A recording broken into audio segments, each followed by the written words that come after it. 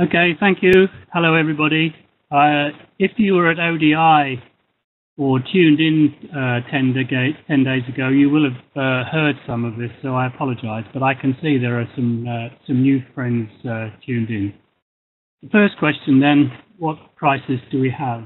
And there is, you can see from this that there is increasing evidence that large numbers of rural hand pumps drawing from groundwater are not functional within quite a short time of them being constructed and installed.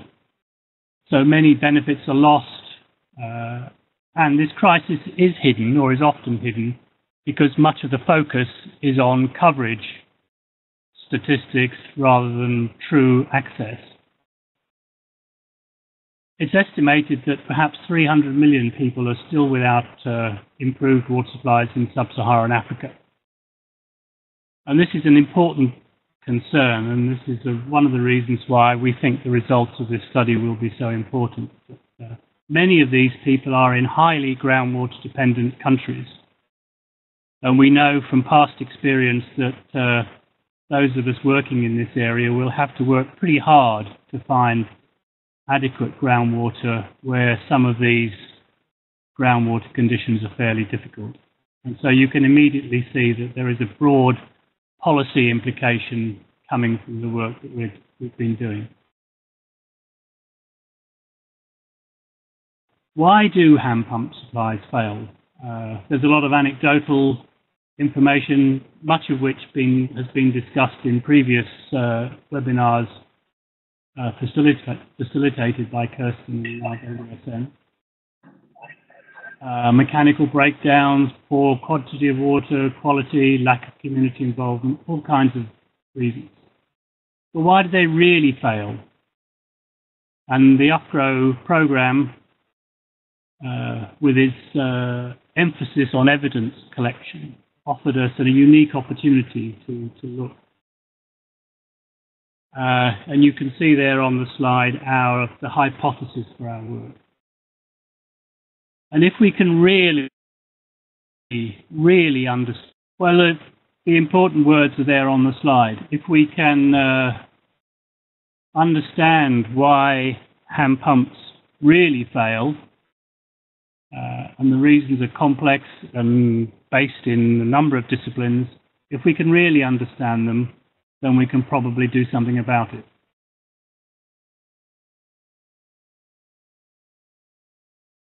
And we set up, before we started the fieldwork, an analytical scheme.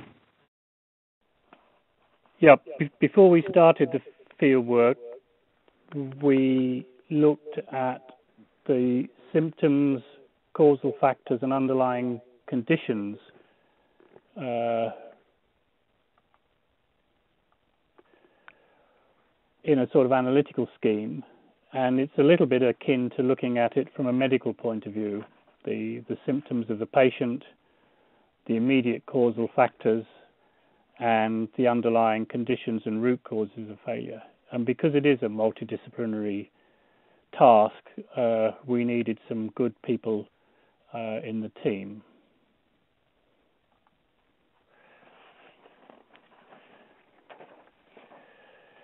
It's actually not as simple as the previous diagram. This is also an analytical scheme of the linkages that we put together before we started the fieldwork, with the failure of the water supply service in the center of the scheme, the immediate symptoms in orange around it. The black text is the other causal factors, and the red on the outside are the underlying conditions. And you won't have time to look at all that now, but these slides will be available afterwards. So it's a question of starting in the center with the failure, asking why this, why that, why this happens, why the other happens, and moving outwards to the underlying causes. Because if it's the underlying causes that we need to address if we're going to improve things. So a simple approach to the study.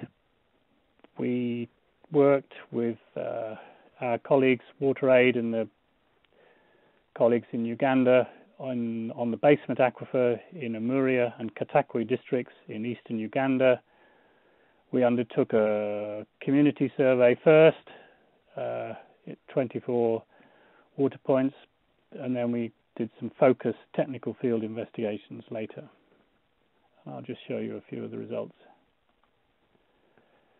The community surveys identified from talking to the communities, we managed to find out quite a lot about the storyline, the story behind the failure from a community point of view, and to look at what was the community's viewpoint as to what were the dominant symptoms of failure: poor yield, poor water quality, yield and water quality, seasonal factors, or mechanical breakdown of the hand pump.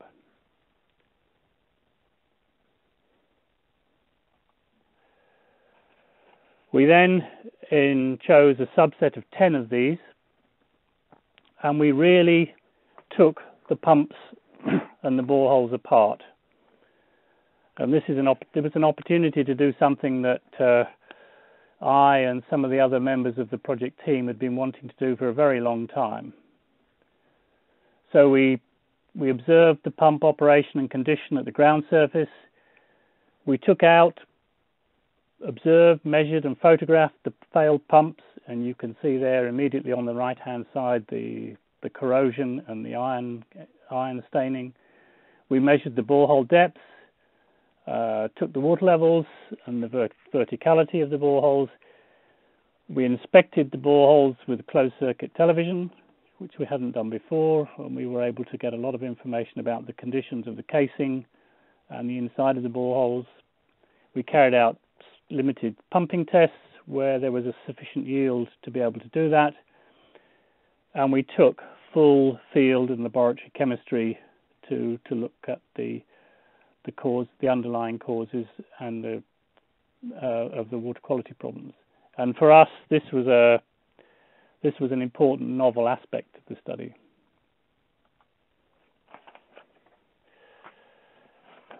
So we developed a matrix for these 10 sites, starting on the left-hand side with the pattern of failure, whether the failure was repeated, catastrophic failure soon after installation, or whether there were seasonal problems.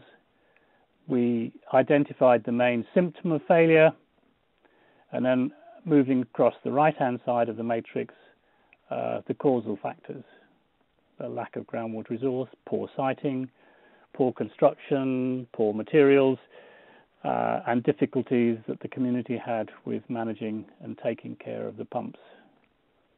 And the orange, you can see there, the orange are related to poor quality. Dominant causal factor, if the dominant causal factor was poor quality, it's shown in orange. If the dominant causal factor was low yield, shown in purple. And the blue ones are where the pump head had failed. And the grey are other contributory factors. So you can see that there was no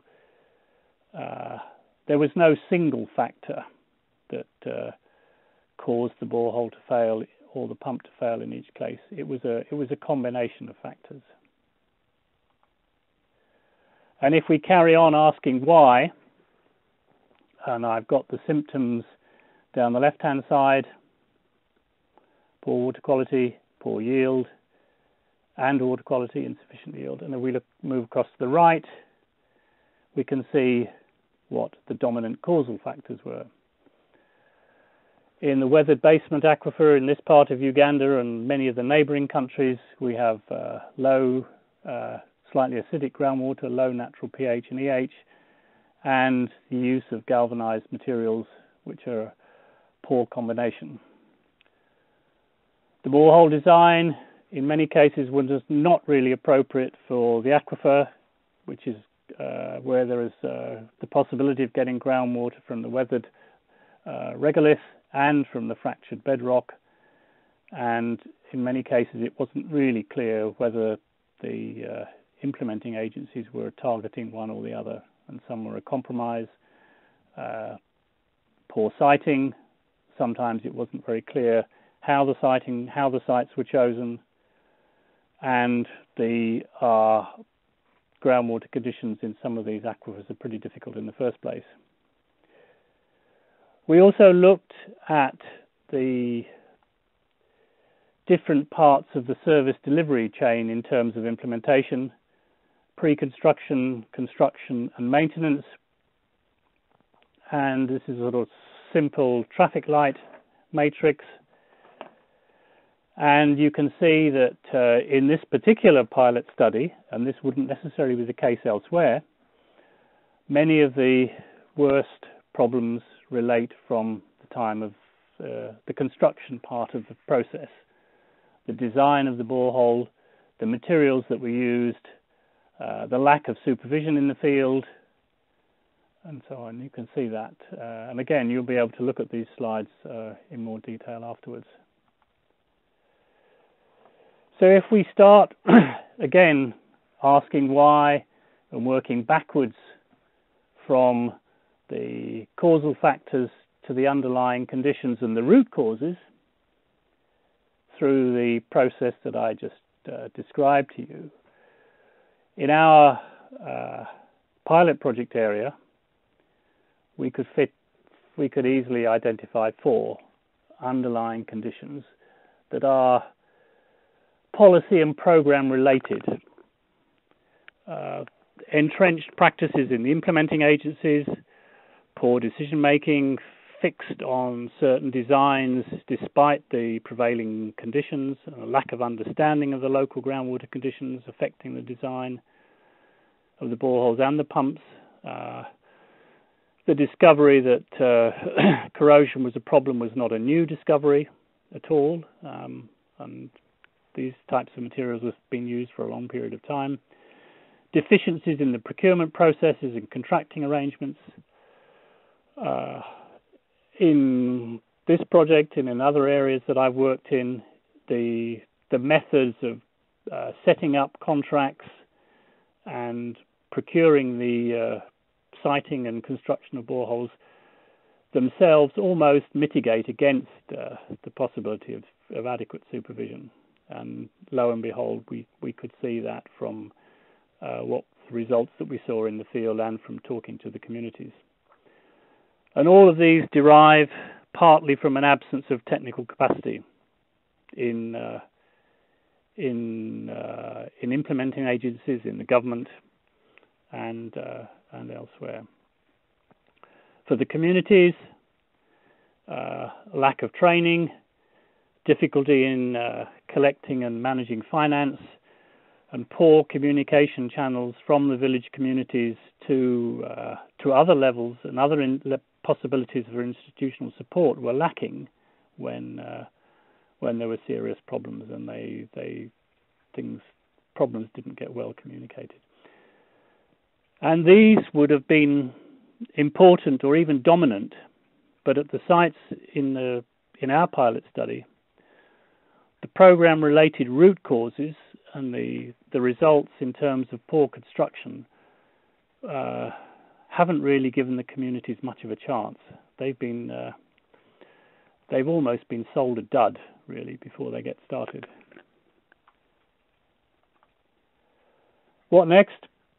Well, in a small pilot project, you can't possibly achieve everything that you want to achieve. We need to examine the roles and the responsibilities and capacity of the different levels of government. Responsibility and capacity doesn't always lie at the same level. We need to look at the relationship between community arrangements and wider governance and institutional arrangements and how these can communicate with each other.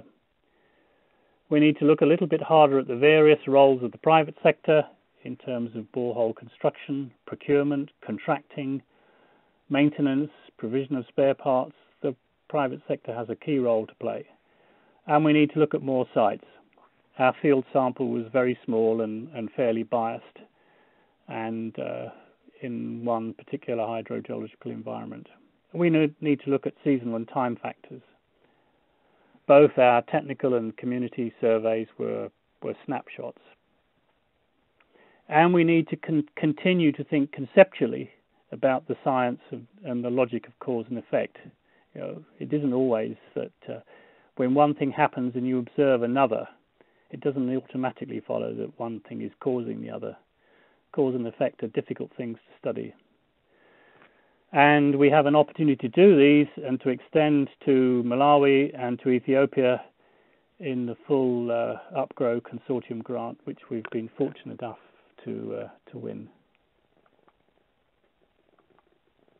So, final message. When you go into the site, look in the field, every picture tells a story in terms of water quality, water quantity, the symptoms, and some of them lead back quite a long way through the causal factors to the underlying program conditions. And it's often some of these that we really need to tackle. Thank you, and I apologize for the interruptions. Thank you.